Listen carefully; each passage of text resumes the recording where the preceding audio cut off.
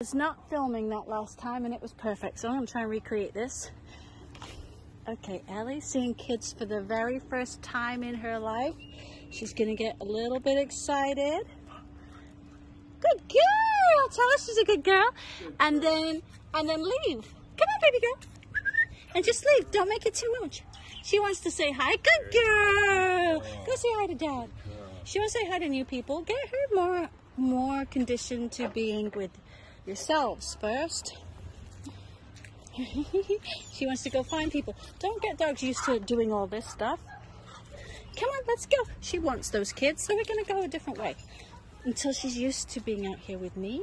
Good girl. Come on. Come on, puppy. And now we're going to bring her away and feed her some cheese because she was a good girl. Good girl, Ellie. And that's it. For the first time she meets kids, it should be from a distance. It should not be up close and personal. Hi, puppy. Good girl.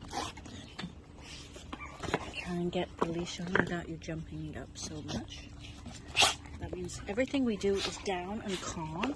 And if she starts jumping crazy, oh, the other dog's going to teach her to jump crazy. Usually, all this excitement means we will stop.